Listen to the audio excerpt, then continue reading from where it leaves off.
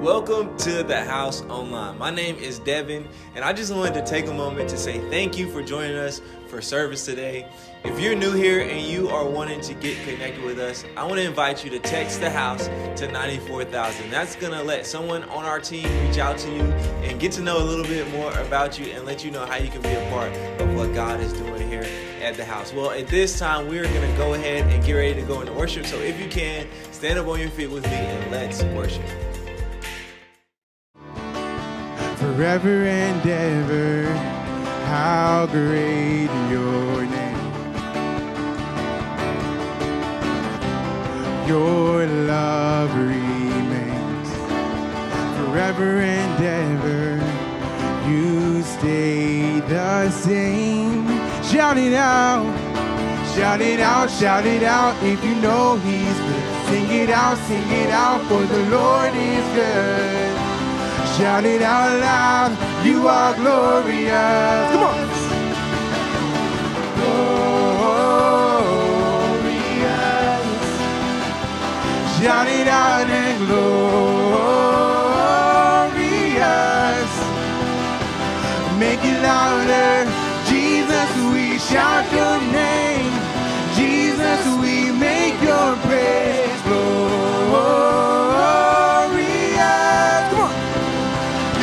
Glorious.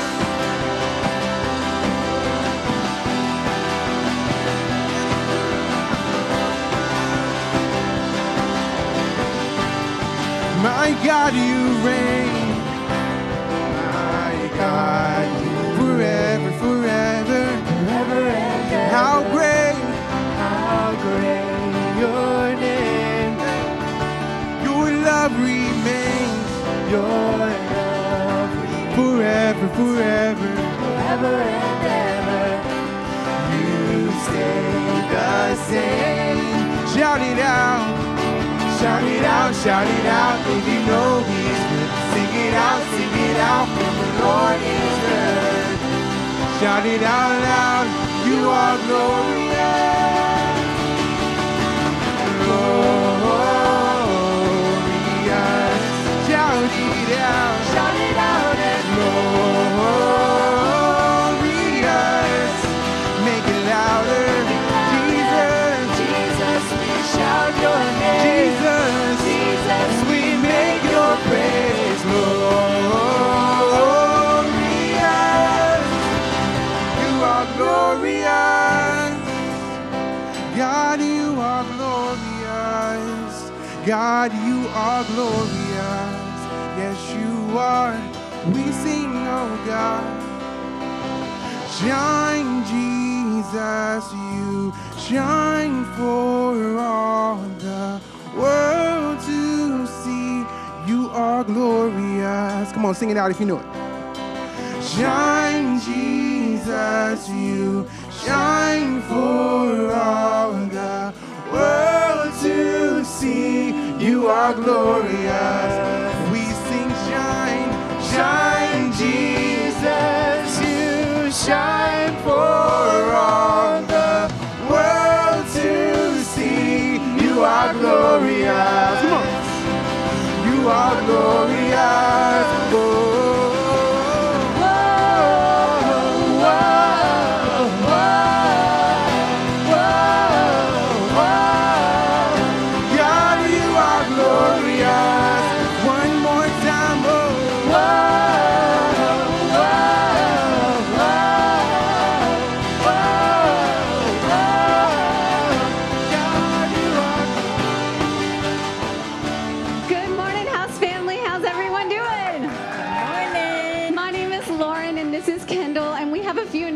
So go ahead and have a seat.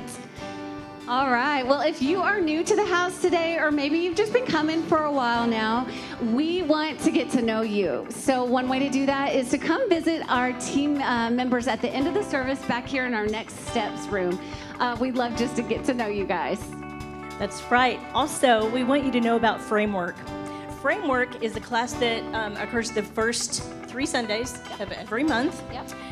It's at 11:15 and 4 o'clock.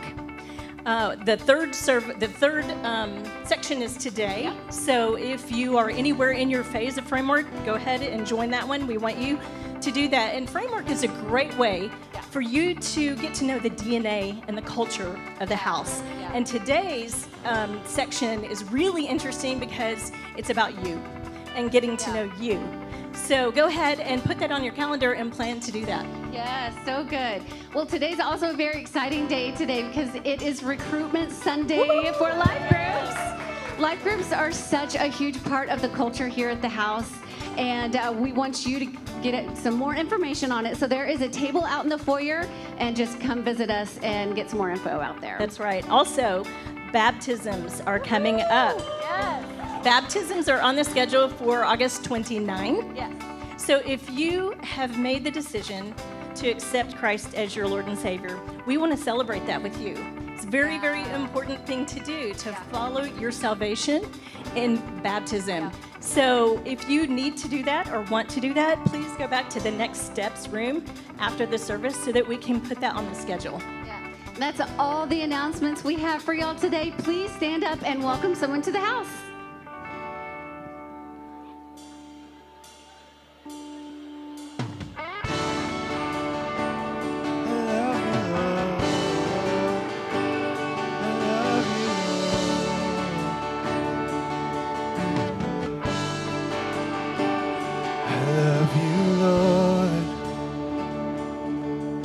Your mercy never fails me.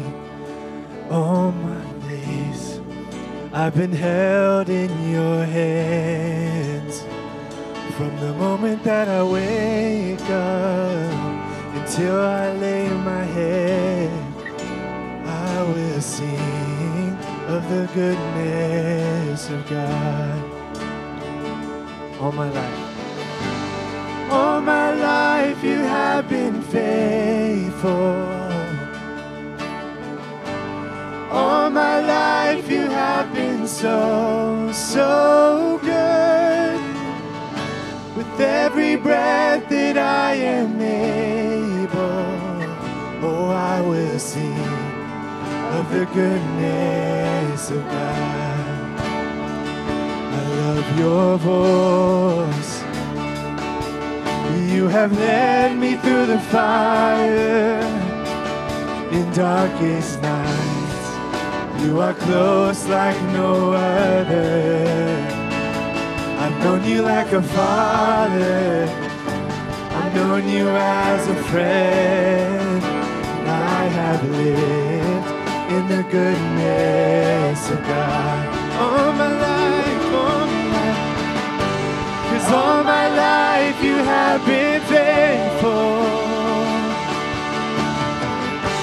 And all my life you have been so, so good. With every breath that I am able, I will sing of the goodness of God. All my life, all my life. All my life you have been faithful. All my life you have. All my life you have been so, so good. With every breath that I am able, oh, I will sing of the goodness of God. Your goodness is running after, it's running after me. Your goodness is running after, it's running after me. With my life laid down, I surrender now. I give you everything. Your goodness is running after, it's running after me. Your goodness is running after, it's running after me. Your goodness is running after, it's running after me. With my life laid down, surrender now. I give you everything. Your goodness is running after, it's running after me.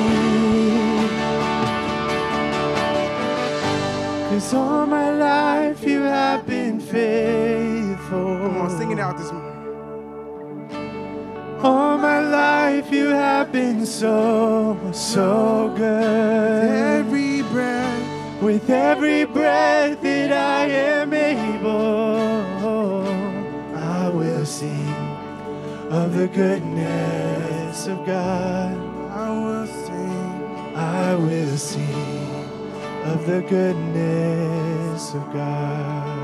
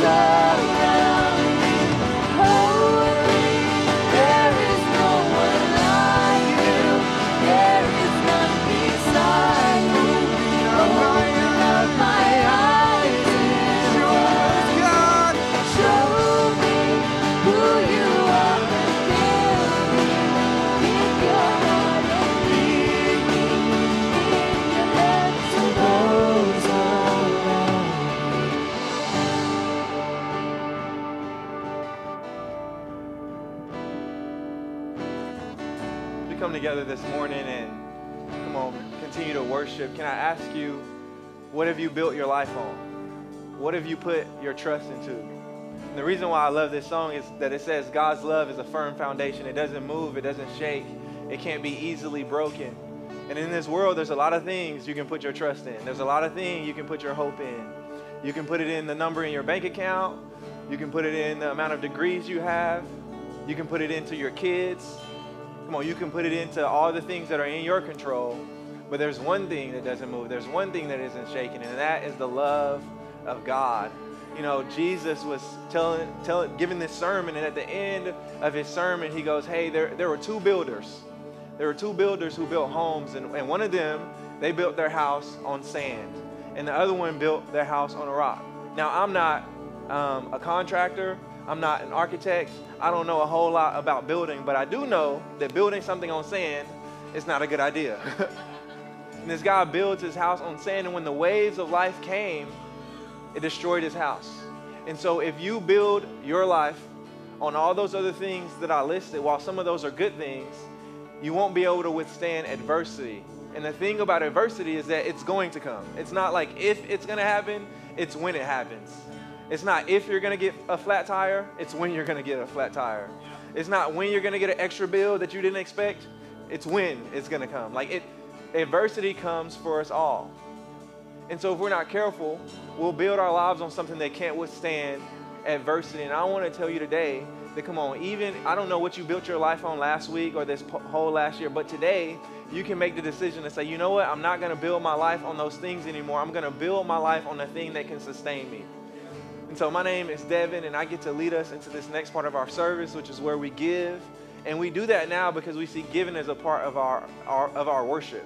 Like, we see this as we're making our hearts obedient to what God has asked us to do. And anytime you do that, come on, that's worship. And so the ways to give are going to be on the screen. And then if you're going to give cash or check, you can do that on the way out today with the boxes on the wall.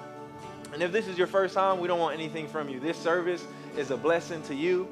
But as we move forward, the other thing you're going to see is families come together and pray. You're going to see friends come together and pray. And that's because we want you to have a moment in church where you connect with God. I know that's so crazy. But we want you to actually pray and have a moment with God where you can say, you know what? I have been building my life on some other things. But today, me and my family, me and my friends, we're deciding that we're going to switch our focus and we're going to focus back on you. And so I'm going to pray, and then I would encourage you to pray with the people that you came with. God, we thank you that you're a firm foundation. That when an unexpected doctor's report, when an unexpected moment happens, when we come up against adversity, when we build our lives on you, when we build our lives on the things that you've said, come on, it's a firm foundation. It's something that we can trust. Come on, we can trust you, God. I feel like there's some people in this room who need to know that they can trust you, God. So, God, as we give and as we pray together, God, we give you our hearts. We put all of our eggs in your basket. God, the greatest investment we can make is one in a relationship with you. So, God, we love you and we thank you. It's in your Son, Jesus' name we pray. Amen.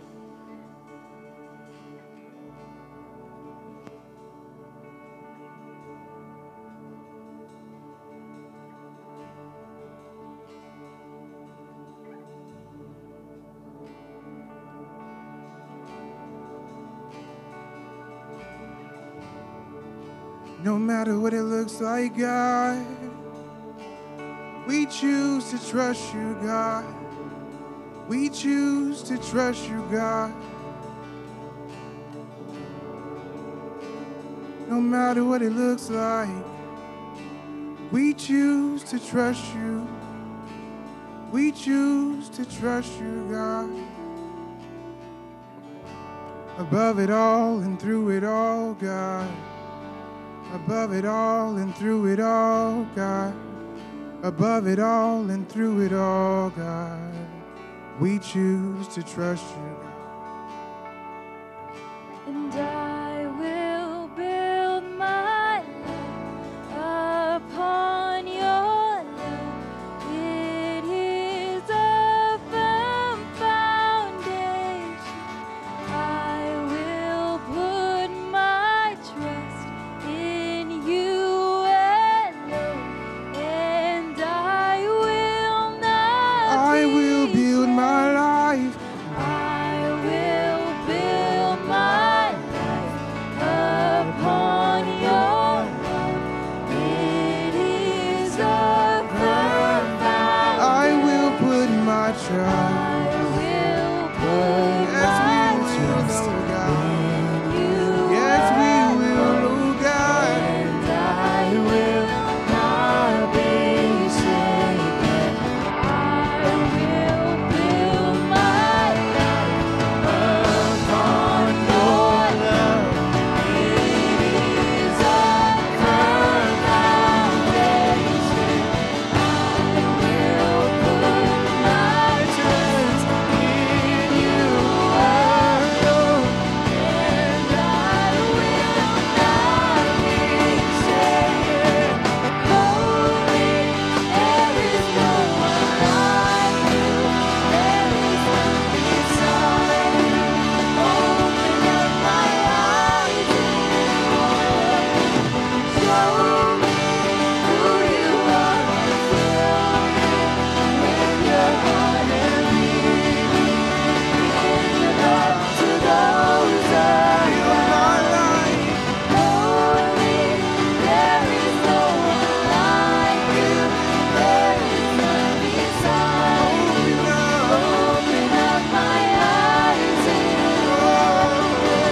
show me who you are, and fill me with your heart and lead me in the dark to those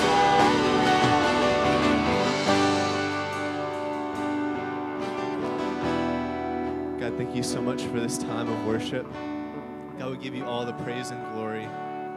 God, as we move into this word, I pray that you just bring about new things and work on our heart in new ways. In your name we pray, amen. Y'all can be seated.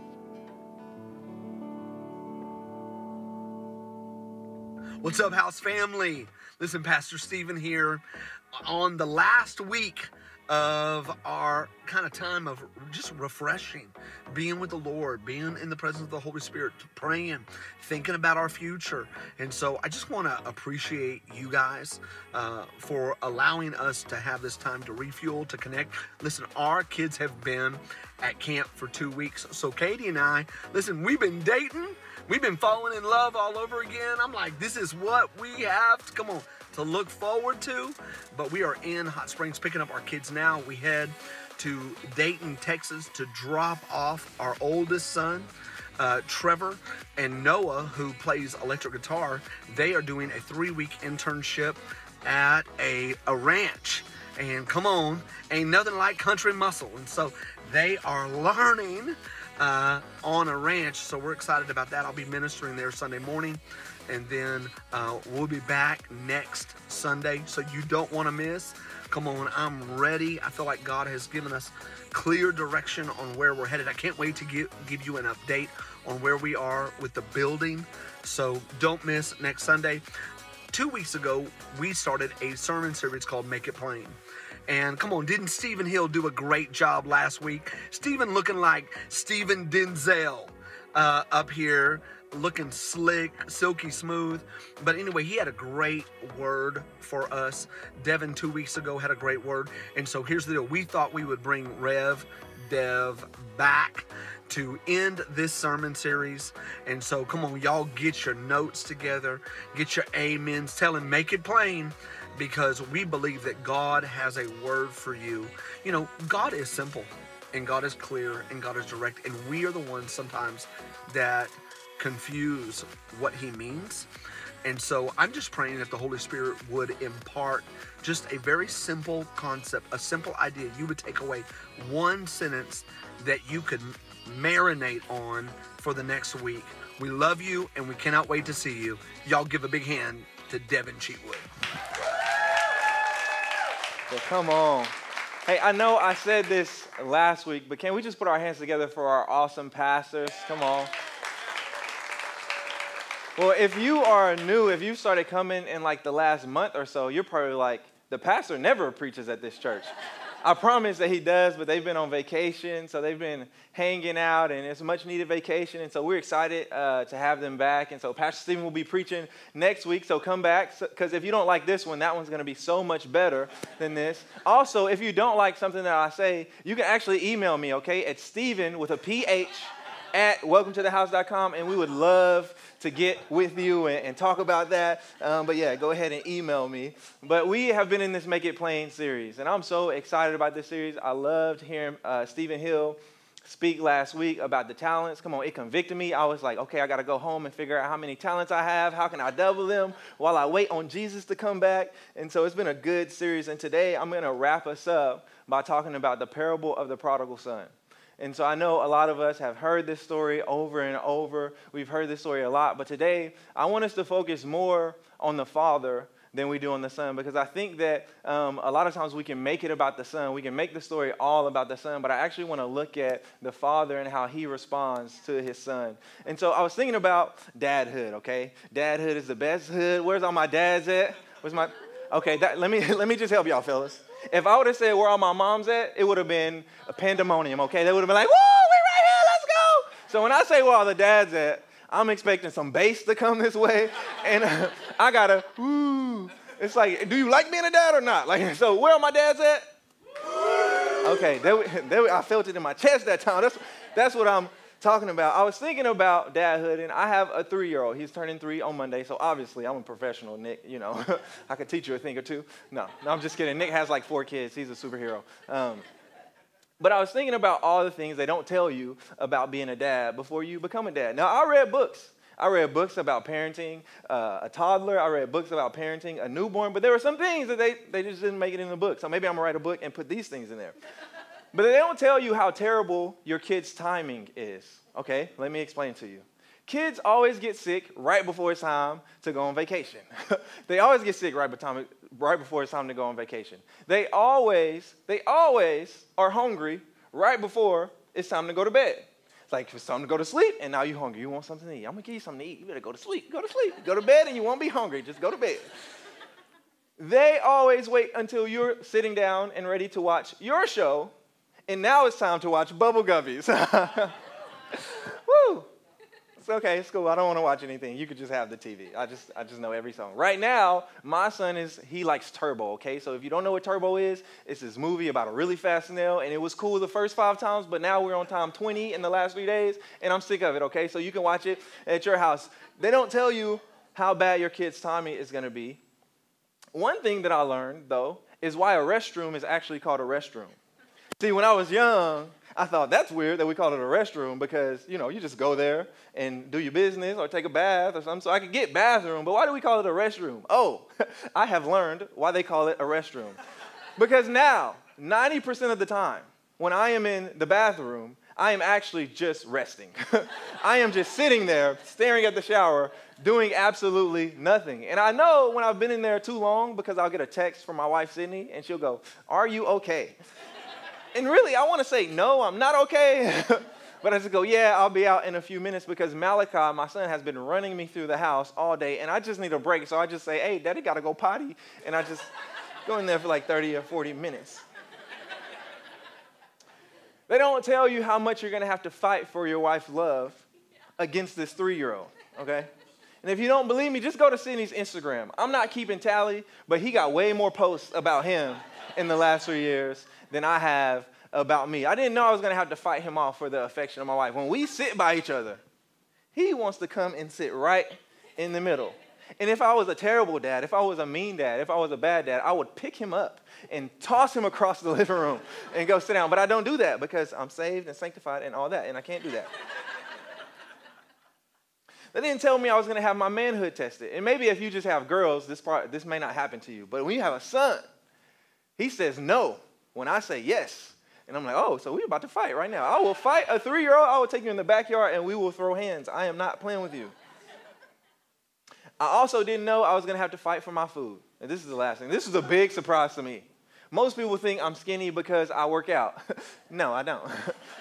Most people think I'm skinny because maybe I'm on some sort of diet where I like to eat salad and stuff. No, I actually do not. I go to McDonald's 3 times a week. And one day that's going to catch up to me and I will stop then. But right now, I just like it. The reason I'm skinny is because every time I get food, he thinks that he has food. And it's always, Daddy, can I have some of your French fries? I bought you French fries. I would have bought you more French fries if I would have known you were going to eat all of mine. Daddy, can I have some of your burger? And so it doesn't matter where he's at in the house. I can try to open it real quietly in the corner of my room, and I hear the little feet. Daddy, I want some. You don't want nothing. You don't even know what this is. I'm about to cover everything in hot sauce so that he won't need anything else from me. Now, obviously, I'm joking, and I love being a dad, but there's some things about being a dad that they don't tell you. And as we look at this father and this story that Jesus is going to tell, I wonder if he knew that his son, the prodigal son, was going to come to him and say, hey, I want half of everything. I don't want to be in a relationship with you. I just want your stuff. I just want what you can give me. And so as we get ready to go to the story, which is in Luke chapter 15, and you guys can go ahead and turn there while I'm setting everything up, I have to ask myself, why is Jesus telling this story?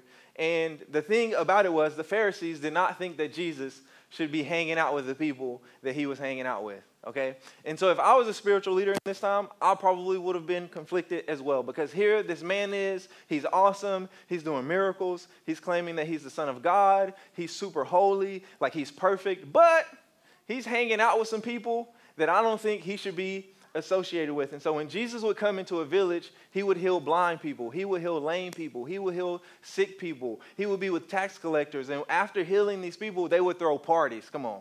So Jesus would be in the parties. And these parties would be top notch. Everybody who was everybody was at these parties. And when the Pharisees saw Jesus mingling with these people, they were like, now hold up. This doesn't add up. Because you're supposed to be holy. And from our perspective, if you were holy, you would just be hanging out with people that are like us. You would just be hanging out with other holy people. But here you are surrounding yourself with all of these people who don't look like us, who don't think like us, who we actually think are doing the wrong thing, who are sinners and tax collectors. Nobody likes tax collectors. I don't answer the phone for bill collectors. Come on.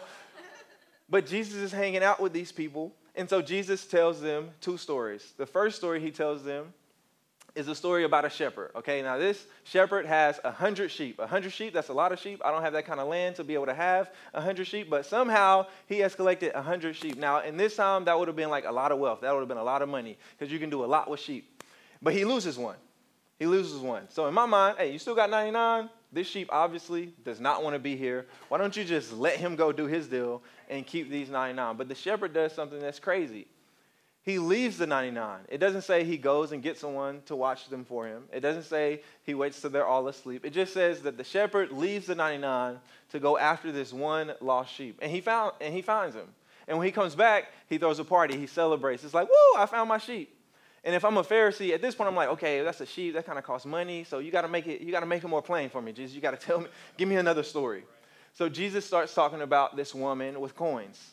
This woman has 10 coins. I don't know how much the coins are worth, but I'm assuming they're worth a lot because she loses one and she goes crazy. She flips everything up and down the house. Come on, I lost my wedding ring once and I was like panicking, trying to find it. I was like, oh, I got to find it before Cindy find out because she's going to kill me. We turned everything, and I didn't find it. That's why I got this rubber one right now, but it's cool. But this lady flips her whole house upside down. In my mind, I'm like, okay, I'm going to just wait till I do the laundry because the coins always show up when I do my laundry. But she goes all through her house, sweeps it clean, and she finds it. And she throws a block party. She invites her friends. She invites her neighbors. Now, I'm not the most mathematically gifted person on the planet, but I can do simple math, okay? If you throw a party for the whole neighborhood, that's going to cost more than the coin that you just found. I just threw a third birthday party. Not even like a sweet 16. And it cost more than a coin. It cost me a coin to get him from my house to the park.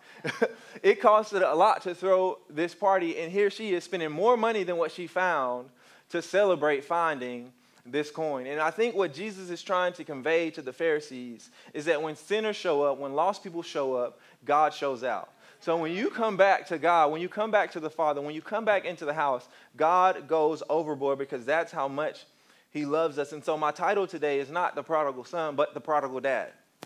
Because when we hear prodigal, we think of somebody who ran off, or somebody who didn't live up to their parents' expectations, or somebody who didn't fit the bill of what people thought they were going to do.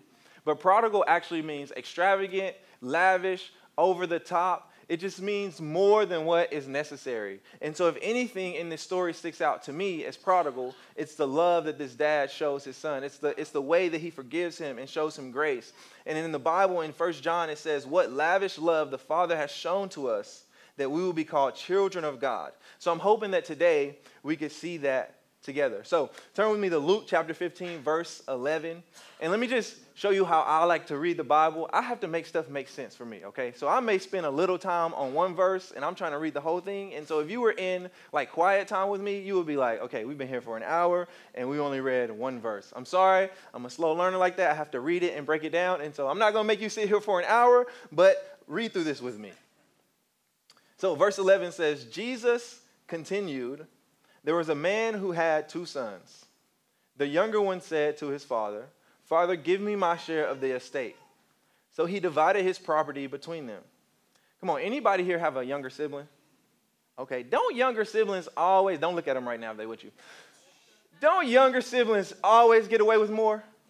It's almost like you were raised by 2 completely different parents. Like the things that my mom told me to do and the things that my mom tells my younger siblings, which I have 7 of them to do, and she has just progressively gotten easier on each 7. The things that she told me to do and the things that she told them to do are completely different. I'm like, I don't even know this woman. She hasn't picked up a belt in like 5 years. And I'm like, you got a different mama. This ain't the same person. Younger siblings always get away with more. And so I also have to ask myself, where was the mama, okay? Where was mom in all of this, of this son coming and asking for all this stuff? Because if he had a mama like my mama, when I walked into the room and even thought about opening my mouth to say, hey, go ahead and sell all your stuff and give me half, she would have slapped me so hard that I would have forgot while I was in the room and just started cleaning up something. I just came in here to sweep your floor. Now, I'm not saying that's the best way to parent, okay? I've been through freedom and all that, and you should sign up for one of those life groups if you need to. But where was the mama? Because this young man was being disrespectful. See, this wasn't just, hey, give me some extra allowance. This was the same as him saying, hey, Dad, it would be better for me if you were just dead so that I could have half of your stuff. Because he would have had to wait until his father was dead in order to get his estate. So can you imagine how hurt this dad would feel? Like the amount of pain that this would cause it. I started to think about Malachi coming into my room and going, Dad, I think you need to sell all your stuff and get half. First of all, you're not getting anything from me. You can get out of my face. That's it. But instead of disowning his son, which this man could have completely done and been well within his right, this man knows that the one way to have a relationship with his son is maybe to just go ahead and do what he's asked. Because maybe, just maybe, he'll go off and do his thing, but he'll come back to him. Maybe there's a chance for there to be a relationship, because right now there's obviously not much of one. See, this wasn't just a piece of land, though. This was his net worth. This was his life savings. In fact, it probably was passed down generation to generation, because back then it wasn't like you would just do a random job. You would be what your dad was. So right now, if Malachi grows up and wants to be a veterinarian for whatever reason, he can fully do that. Go to school, do it. You can get sick animals and heal them for some reason, if you would want to do that. He doesn't have to be in ministry like his dad. But back then, it was if your dad was a priest, then you were a priest. If your dad was a carpenter, then you were a carpenter. If your dad was a shepherd, you were a shepherd. So this had been passed down through the family, and now he's saying, I don't care about any of that. I don't care about you. I just want my stuff. And without hesitation, without arguing, without going back and forth, the father divides it, and somehow he bankrupts himself for a spoiled child. Verse 13. Not long after that, the younger son got together all he had, set off for a distant country, and there squandered his wealth in wild living. After he had spent everything, there was a severe famine in that whole country, and he began to be in need. Uh-oh. See, at the beginning of this verse, he's feeling like Mr. Moneybags. Come on, he got his money, he got everything that he has, and he is living wild. I don't know what he did. Maybe he went to the casino. Maybe he was on drugs. Maybe he was partying. I don't know what he did with this time that he had, but all I know is that he wasted it, okay? And let me just put a little side note here and just encourage you to not spend everything that you have. Like if you make $750 a week and you get that on Friday, try to have not 0.00 in your account on Monday. Because just like I said in the offering, it's not a matter of if adversity comes. It's not a matter of if somebody gets laid off or if you lose a job or what. It's just when. It's just when the bad thing is going to happen, when the tire is going to go flat, when your son is going to punch a hole or something into your wall and you're going to have to get that whole thing repaired. It's a matter of when. So don't spend everything you have. But that's just a side note. But here this young man is, and he's ruined the relationship with his dad basically to chase after pleasure. And the thing that I know about sin is that it's pleasurable for a season. Come on, it's fun for a season. Don't sit up here and act like sinning is not fun for a season. And you always have people with you. They're hyping you up. I bet he had like a crew. Like, yeah, this is my boy. Hey, he got the money. Put it on his tab. Yeah. He got it. But when he went broke, there was obviously no one there because there's famine and he's in need. So there's no one to give him a pallet to sleep on their floor. There's no one to even make my boy a peanut butter and jelly sandwich. He is in need all alone because people will be with you. Come on, when you live in high and mighty and you just got the money. But then when you're in your lowest moments, you'll find out, well, who is really my friend? Who is really for me? As we keep reading in verse 15, it says, so he went and hired himself out to a citizen of that country who sent him to his field to feed pigs. He longed to fill his stomach with the pods that the pigs were eating, but no one gave him anything. Now, I know we're in Razorback country, okay? I'm from Louisiana, so it's LSU till I die, but don't attack me after this. I still love y'all. And you like to call the hogs. But if I started to talk to you about feeding the hogs, you'd probably be like, you got to call somebody else. If you call me thinking that I'm going to come to your farm and help you feed hogs, you have another thing coming. I can pray for your hogs from here. I can do a lot of things, but I cannot help you feed the hogs, let alone. Now, I'm pretty polite. So if you invite me over to your house and you just cook something that I don't like if you make some coleslaw and you just slap it down on the plate and you're like, hey, we got coleslaw today, I'm going to at least pretend to like it, and I'm just going to nibble on it and be like, this is so good, but I ate before I came, so I can't really finish. Y'all do that too. Don't judge me. I see the judgmental stares.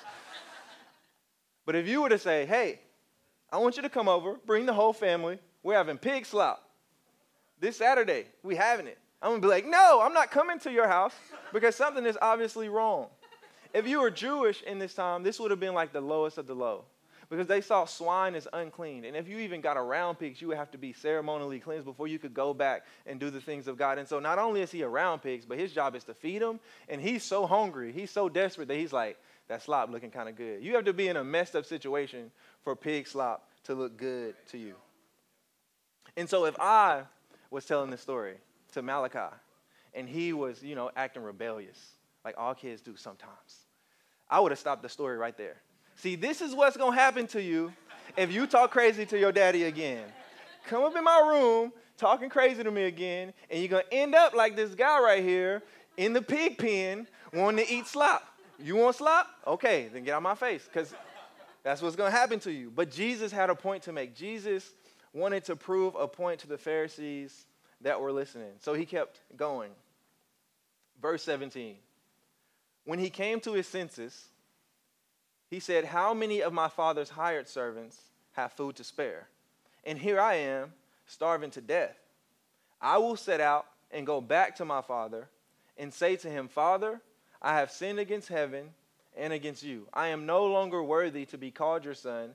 Make me like one of your hired servants. So he got up and went to his father. Come on. The thing that sticks out to me is that he came back to his senses. He came to his senses. We're hoping that if you find yourself lost, if you find yourself in the middle of a situation that you don't know how you got there or why you got there, that you would come back to your senses. It's never too late to come back to your senses. My mom used to set us up before we would go to the grocery store, okay? So I have 8 siblings, okay? So there's 9 of us total, and she's a single mom, so my mama do not play. She would sit us all down in the living room before we would go to the grocery store, and she would say, okay, just like, you have to give a basketball team a play to run. You have to give a football team to play or run. We basically a team at this point, so you have to give us a play to run. Or else, when 7-year-old me gets to the store, I want the Batman, I want the Superman, I want every toy that I can see. She would sit us down and she would go, when we get to this store, you better act like you got some sense. Anybody mama ever said that to them? Okay, okay, we had the same mama. That's crazy. Okay. You better act like you got some sense. And I knew what that meant. She didn't have to explain. She didn't need a whiteboard to draw it out for me. I knew that if I didn't act like I got some sense, that I would find myself in a position that I didn't want to be in. I would be in the bathroom crying, or in the middle of the grocery aisle crying. I would be in a situation where I should have acted like I got some sense. And it would remind me to come back to my senses. Have you ever had one of those moments where you were like, how did I end up here? Like, how did I end up going broke? How did I end up here? How did I end up with a severed relationship with me and my dad, or me and my son? How did I end up going through a divorce? And while there's no condemnation for any of those, come on, we can all find ourselves in a moment where we say, I don't know how we got here. And we can say, you know what? I can't get myself out of it. And you need a reset. I love resets. I like video games because they have resets. When I'm losing, I'm unplugging the game and I'm plugging it back in if it's at my house. On Super Mario Brothers or whatever, Mario Kart, you drive off of the side of the rail, guess what? It just picks you back up and it drops you back off. It's a reset. I love resets. I wish that life had resets sometimes. Have you ever said something you were like, ooh, I wish I could just grab that one and put it back in my mouth and not say that?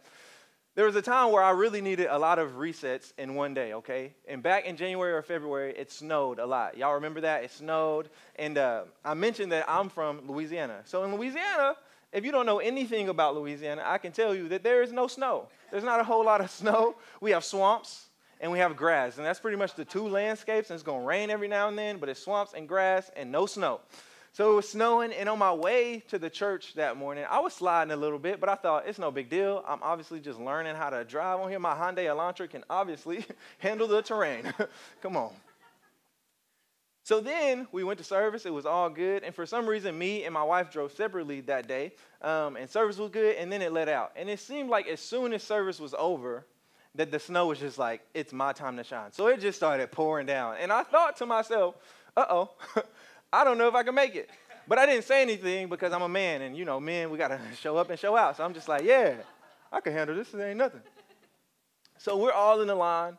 It's Lindsay Hill, Stephen's wife, and then my wife is behind her in the line, and then Stephen Hill is after her, and then I'm at the back, okay? If anything goes wrong, I'm the caboose, okay?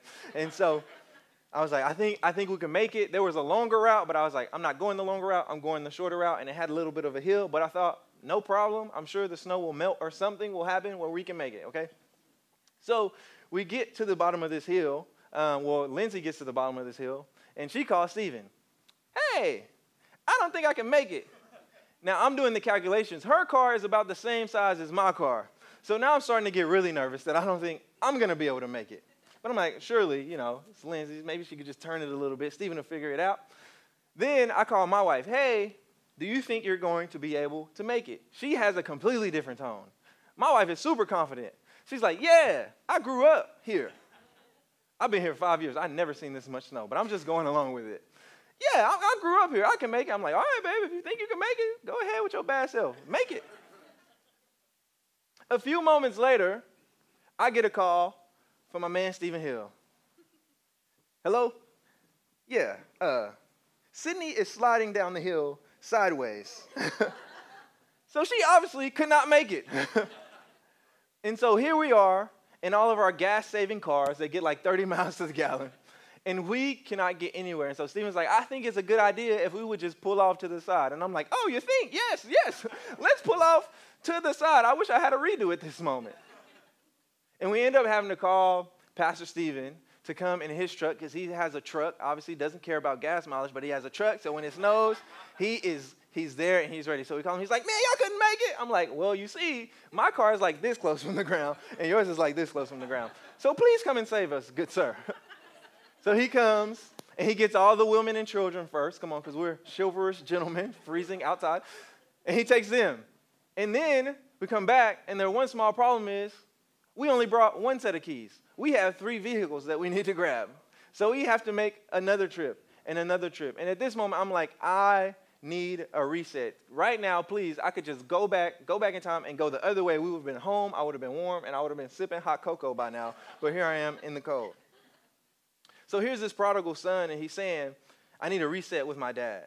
I need to go back. It's better in my house. It's better in my father's house than it is by myself. And maybe you need a reset today. Maybe, come on, you need to go back and have a conversation with your father. And I can almost hear him, come on, hyping himself up. Because he starts going over this spiel. He says, I'm going to go to my father and I'm going to say to him, Father, I have sinned against heaven and against you, and am no longer worthy to be called your son. Make me like one of your hired servants. He's like, okay. I can do it. That was a little too hype, but I think I can do it. I can go to my dad, and I can say it to him. I don't know how he's going to respond because the dad could have just said, hey, get off my property. I don't know you anymore. You took half of the estate. I'm done with you. The father could have said, hey, somebody come jump this man. He is on my property, and I do not know him. The father could have had a lot of responses, and we can be afraid of our father's response. But instead, he's just waiting to welcome us back in. So never be afraid to get up and go to your father. You can get up right now, no matter what you did this week, no matter what you've done with your life. There's nothing you can do that's too bad to where you can't, come to your senses and get up and go back to the Father. And somebody ought to be clapping right now because we all have found ourselves in a situation where I had to come back to my senses and I had to get up. You can have a reset. Verse 20, as we keep reading it, says, but while he was still a long way off. Look at your neighbor and say, a long way off. Oh, say it like you mean it, a long way off. His father saw him and was filled with compassion for him. He ran to his son, threw his arms around him, and kissed him. While he was still a long way off. Come on, some of us know who God has called us to be. Some of us know where we should be. Some of us know like we've been living raggedy and ratchet and crazy, but we're still a long way off. We're still not quite there. And I'm grateful that we serve a God that doesn't sit and wait and say, hey, when you get right here, then I'll be able to heal you. Then I'll be able to come to you. But he says, while you're still a long way off, I see you. There's not a trip you can take. There's not a plane you can hop on. There's not a train you can hop on that will take you far enough away from me to where I don't see you. There's not a room that's dark enough that God can't step in and bring light to. So I don't know where you're at today, but you are not too far for God to see you, because while he was a long way off, the Father saw him. God sees you. And he had compassion on him. So God is not sitting waiting to catch you in your mistakes. God is not waiting on you to come home so that he can spank you or chastise you or whatever it is. God is literally wanting to love you. God is waiting on you so that he can love you. I can picture this father having a spot where he sat every day and looked. Because in order to see the son coming, he had to be looking for him. I know that's basic, but he had to be looking for his son. So I imagine every day after the son left, he would have a spot and he would go there and he would just sit and he would look and he would wait and he would say to himself, maybe today is the day that my son is going to come home. Maybe today is the day that my son is going to come home. And day by day, he didn't come home. And then week after week, he didn't come home. And maybe it was months, maybe it was years. The Bible doesn't say how long it was, but finally his son came. And that's how God feels about you. And we can think that God is everywhere, which he is everywhere. And he's all the time, and he's outside of time, and he's big, and he's this big figure. And yes, all of that is true, but he's also concerned with you. So while he has a lot going on, he doesn't have too much going on that he overlooks you. He has every hair on your head counted. Come on, he loves you, he sees you, and he's waiting for you. He's sitting, and he's waiting for you to come to him. And on the day that his sons or his daughter comes home, come on, he's going to run out, and he's going to run to you, and he's going to wrap his arms around you, and he's going to kiss you, and he's going to say, I've been waiting for you. It's not, oh, I'm so nervous to go back to my dad because I don't know what he's going to say. It's, no, I can't wait to get back to my father's house because of how much he loves me. Verse 21, the son said to him, he's going to go into his spiel now that he's been practicing. Father, I sinned against heaven, and I sinned against you. I am no longer worthy to be called your son. But the father said to his servants, quick, bring the best robe and put it on him. Put a ring on his finger and sandals on his feet. See, the father didn't care about the little script that the son had rehearsed. He never had intentions of making the son feel bad. And even though it was true that the son had sinned against heaven and against his father, the father never wanted him to wear shame because of it. In fact, all he was waiting to do was to put his identity back on him. All he wanted to do was welcome him back into the family. He couldn't wait to say, hey, you're not a servant. Come on, you want to be a hired servant? No, you are my son. And so let's look at the things that he gave his son. First, he gave him a robe. Come on, this robe was not just any robe, but it was the best robe. There's a story in the Old Testament about a kid getting the best robe, getting a favored robe.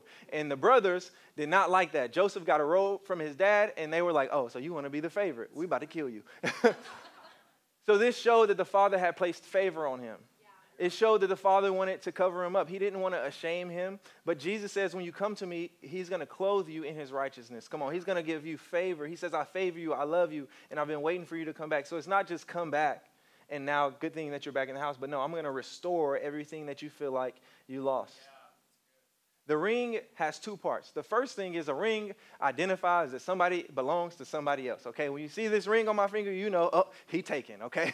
He has a wife. Come on, he is taken. He belongs to somebody else. When you see her ring, just know, young single men, don't talk to my wife because we will throw down, okay? I'm just saying, don't let the jacket fool you. It will come off. No, I'm just kidding. I'm just playing. That was flesh. Forgive me. But it signifies that this person belongs to somebody. It's an identity. The second thing with this particular ring is back then, come on, if you had your father's ring, come on, that let people know, come on, I have authority in my father's house. I have ownership in my father's house. And actually, you could take that ring. It would have been engraved. You could take it to the market, and you could get stuff, and you could stamp it into some wax. And that was a way to say, hey, my father's going to handle this. My father's going to pay this back. So when you come back to your father, when you come back to your heavenly father, you're not just coming back as a broken person, but he actually restores you and sets you up better than you ever been before. Come on, he gives you authority. And so whatever you speak, come on earth will be so in heaven. So if you loose something on earth, it'll be loosed in heaven. If you bound something on earth, it'll be bound in heaven because you have access. He doesn't just give you, come on, a place to sleep. Come on, he gives you access.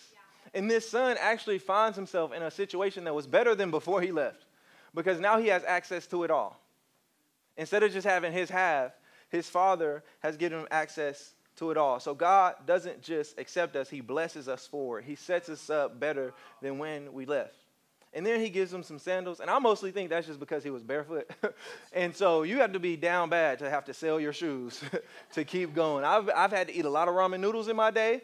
Come on, I had to make the AC a little warmer than I wanted to be to save some money, but I've never had to sell the shoes off of my feet to make it. And so the father is saying, hey, you can walk alongside me, and I got some protection for you. Here, put these on your feet. You're my son. No son of mine are going to walk around with bare feet. And so all that he does, he's basically saying, hey, son, you're not going to be a servant in my house.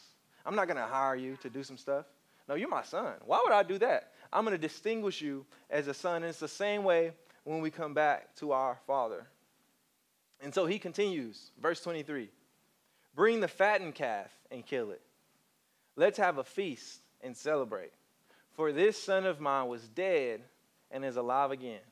He was lost and is found. So they began to celebrate. Okay, this father is going overboard. A fattened calf is like enough to feed the whole village. It's enough to feed the whole block. Like, we just threw a third birthday party, and I got hot dogs. I didn't get a fattened calf. Maybe when he graduates college, he'll get a fattened calf. But for right now, we got hot dogs. This is overboard. He could have did a goat. He could have did a lamb. He could have killed a lot of other things. But he said, get the fattest calf that we have, and let's kill it, because my son, who was dead, not just lost, but he was dead, he's back to life. So when you step out of what God has for you, it's not just that you're a bad person or that you're lost. It's not God turning you from a bad to a good person. It's you were dead, and now you've been made alive again. And that's something that heaven thinks is worth celebrating. This is where the story shifts from the other two stories. See, the shepherd threw a party for his sheep, and the woman threw a party for her coin. But the story continues here because Jesus is still trying to get the Pharisees to see something that they don't see yet. So verse 25 says, meanwhile, the older son was in the field. When he came near the house, he heard music and dancing. So he called one of the servants and asked him what was going on. Your brother has come home, he replied, and your father has killed the fattened calf because he has him back safe and sound. The older brother became angry and refused to go in. And so while this father, who no doubt had had conversations with his older son about what they would do when the younger son came back, while this father who had spent all this time with his oldest son was excited, and this was the best day of his life, and this was one of the most exciting, it was a party, come on, the fattened calf. If it's me, I'm going in the party strictly off the fact that the food is going to be good. I don't care what we're celebrating, I'm going to eat. But he's so mad that he can't even step in. He can't even go in. He's salty. He's upset that there's a party for his good-for-nothing brother, and he refuses to go inside. So his father went out and pleaded with him. Verse 29. But he answered his father, look, all these years I've been slaving for you and never disobeyed your orders. Yet you never gave me even a young goat so I could celebrate with my friends. But when this son of yours, who has squandered your property with prostitutes, comes home, you killed the fattened calf for him. The one thing that I want to point out before I talk about the son, the older son, is that the father, just like he went out and ran out for the lost son, he also went out and pleaded with the son who was already in his house. He also pursued him. And so we can find ourselves in either one of these, in the shoes of either one of these sons, but it's good to know that God comes after both. He doesn't just pick one or the other, but he comes after both. Have you ever been so mad at somebody that even when they invite you into something fun that you really, really like, you're just going to be stubborn and you're going to act like you don't like it? Like they're like, hey, after lunch, us and all the friends, we're going to Popeyes. And you're like, I don't even like Popeyes.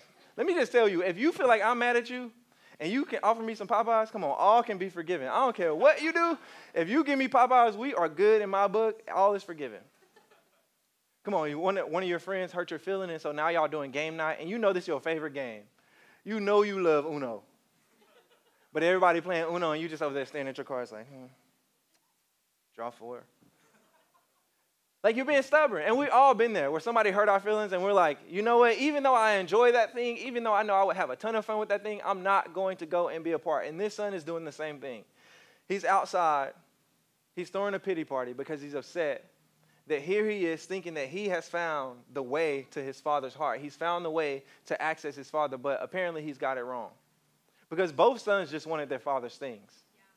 The younger son was just more honest and upfront about it. He was just like, give it to me now, and I'm going to leave and get away. But the older son said, you know what? If I slave for him, if I obey everything that he says, and I never make a mistake, then maybe I can earn my father's love, and maybe he'll throw a party for me. We can be like that brother. We can come into church if we're not careful, and we will have a spiritual to-do list. We will say, if I'll just attend, and I'll just give, and I'll just serve every time the doors are open, and I'll just do everything that they ask me to do, which all of those things are lovely and awesome, and I think that you should do all of those. That doesn't earn you God's love. God's love is crazy because you can't earn it and you can't lose it. And that's probably why we have a hard time grasping it, because we like to control stuff. We like to have things in our control. But before you got saved, God loved you the same amount as he does right now after you've gotten saved. Before you got that promotion at work, God loved you then and he loves you now. Before you jumped on the dream team and started serving, God loved you then and he loves you now. Because there's nothing you can do to gain it, but that also means that there's nothing you can do to lose it. And I'm grateful that we have a Father that we can't lose his love. So his son says, I've been slaving and I never disobeyed. And he treated obedience like something he had to do when it should have been treated like something he gets to do. And so instead of being worried about doing everything that his dad says to not make a mistake, to get what was his, I think the father would have loved if he would have been this whole time making room for his brother to come back. Hey, Dad, I know he left, but guess what? I'm working my side of the field because I know my brother's going to come back for his. Hey, Dad, I know that the sun is gone, so there's more to do, so I can do a little bit more for you. I can serve you a little bit more. I can be a part, not because I want anything from you, but just because I want to have the same heart that you have. I want to have the same view on life that you have. I want to see your son the same way that you see your son. So here the father has to give him a download on verse 31. He says, my son, you are always with me, and everything I have is yours. But we had to celebrate and be glad, because this brother of yours, he was dead and is alive again. He was lost and is found. So the father immediately places identity back on him. He says, you know what? You don't have to slave for me. You don't have to obey everything I say. You're my son. My son. You're my son. And some of us need to hear that today. You are a son and a daughter. Come on, you're not a slave. You don't have to obey. You don't have to try to get it right all the time for God to love you. He already loves you. Now, I'm not saying go and live wild and crazy. But what I'm saying is that you are already a son and a daughter. The father is trying to download to the older son what the culture of their family is going to be. If you come to my house, you're going to experience what the culture of my family is. We loud, we like to have fun until about 9:30, and then it's a hard cutoff. I just go to sleep. Wherever I'm at, I'm going to go to sleep. 9:30, 9:45, if you're lucky. If it's a Friday, 9:45. But any other day of the week, 9:30. If you go to Stephen Hill's house, it's going to be a whole different culture. They're going to be in there singing because they got awesome voices and stuff and playing music, and you're going to feel like you walked into the gates of heaven. There's a culture for your family. And this father is saying, hey, here's the culture of our family. When someone leaves and is dead, when they come back to life, we're going to celebrate. We have to do that. And he's trying to show the son his actual heart. Because up until this point, both of the sons have been after his hand and not his heart. And we can do that with God. We can say, God, if you'll just heal me, come on, I'll never sin again. Come on, anybody ever made those promises to God? Like, if you get me out of this one, I'll never do what I did to get here again. Yes, you will. You're going to do it. It's okay. We'll say, God, if you'll just bless me financially. God, if you'll just fix my marriage. God, if you'll just, and we're after the hand of God, which God loves to do those things, and he loves to give good gifts to his children. But what he loves even more is when you come to him and you want his heart. You want a real, authentic relationship with him. You want to see people the way that he sees them. And so as we're closing today, and Ben, you guys can go ahead and come up. I don't think this story is just about one lost son or one prodigal son. But it's actually about a relational father that had two lost sons. They both were lost. One was just physically closer. So you can be physically in church and still be as distant as somebody who's on the street. Because you can make it about what you do for God versus who God is to you. They both needed the Father. At the end of the day, both of them needed the Father to get up and go out to them. They both needed the Father to say, hey, you're my son. They both needed the Father to say, hey, I love you. And we all need the Father. And so be careful that you don't get so far on this side of the sun where, you know, I'm saved. I look good. I comb my hair now. I serve at the church. And you start to look at other people like, how dare they? And so what happens is we start to have people come to our church who don't look like you and who don't think like you and who don't smell like heavenly things. And you're starting to say, oh, I can't believe they came to the church today. When you really need to be saying, I can't believe they came to the church today. We need more people like them. I can't wait until we have a whole row of people like them because God wants to do something in their life. And I know that my Father is in heaven throwing a party. So I'm just going to make a place right now for the party to happen at the house because God is after the one.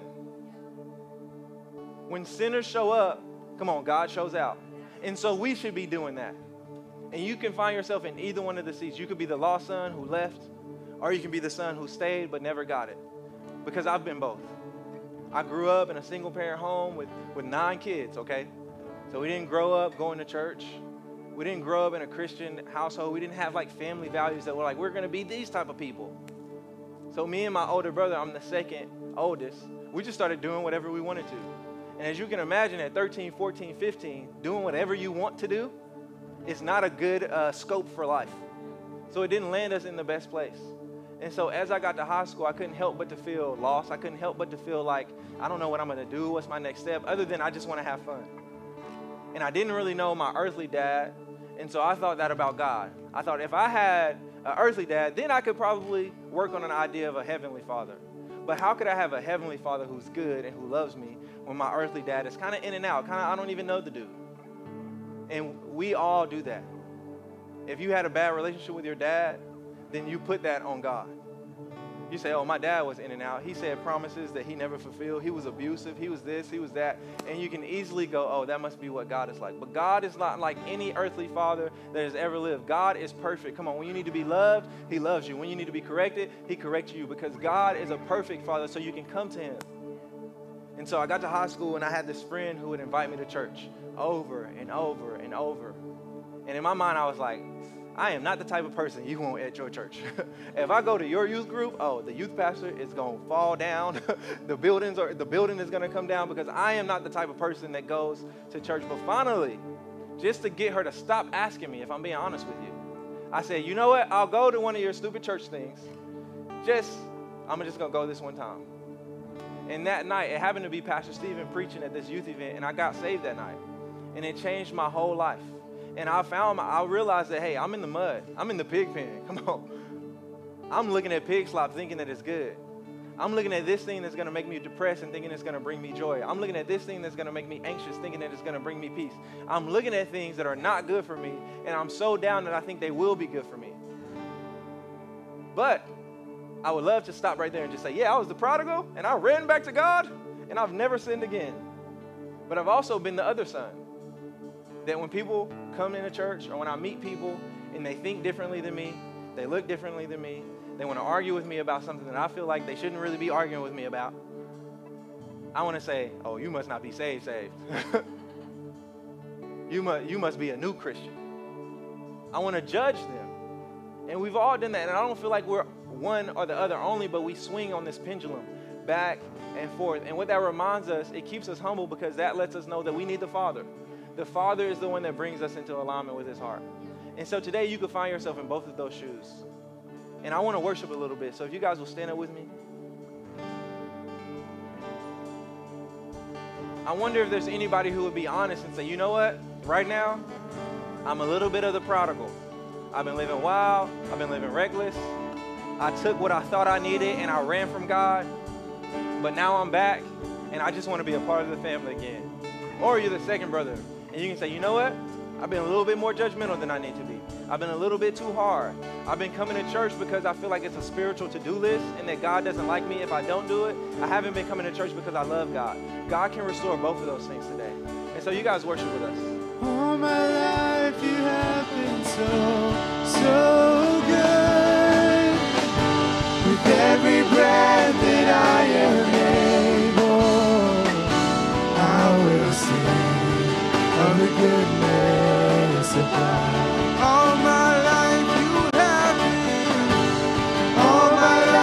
you have been faithful. Yes, you have, God. All my life you have been so good. With every breath that I am in, I will sing of the goodness of God. God, I pray that wherever we find ourselves today, whether we're a far way off, God, or whether we're in your house and we just don't get it, that you would meet us right where we're at.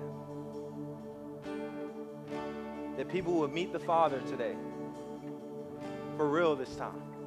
That we wouldn't just know your hand, we wouldn't just know the hand of God, but that we would know the heart of God. God, that you would give us eyes to see people like you see them. God, if we do find ourselves in a situation where we feel stuck, where we feel like we're at the lowest low in our lives. Jesus, in you, there's a reset. We can come to you today. You can heal us. You can restore us.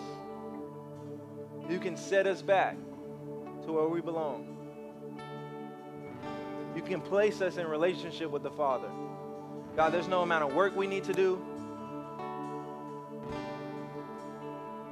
There's no checklist we need to fulfill first. We don't need to clean ourselves up and get all the pig slop off of us before we come back to your house. You have a robe and a ring waiting for every person in this room.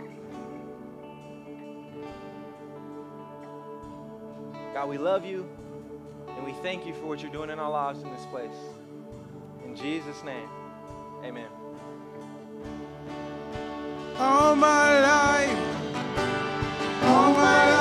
you have been faithful. Yes, you have, God. All my life you have been so good. Every breath of God, every breath that I am able, I will sing of the goodness of God. All my life you have been faithful. Yes, you have, oh God.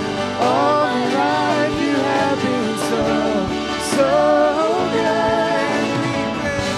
With every breath that I am able, I will sing of the goodness of God. What an amazing. Come on, that was such a good word. Well, I hope that it spoke right to where you're at today and it encouraged you and inspired you to take a next step in your faith. If it did, go ahead and text the house to 94,000 right now. We want to journey with you as you take this next step in your faith. Well, that's all we have for you today. So thank you again for joining us. We love you and we can't wait to see you again soon.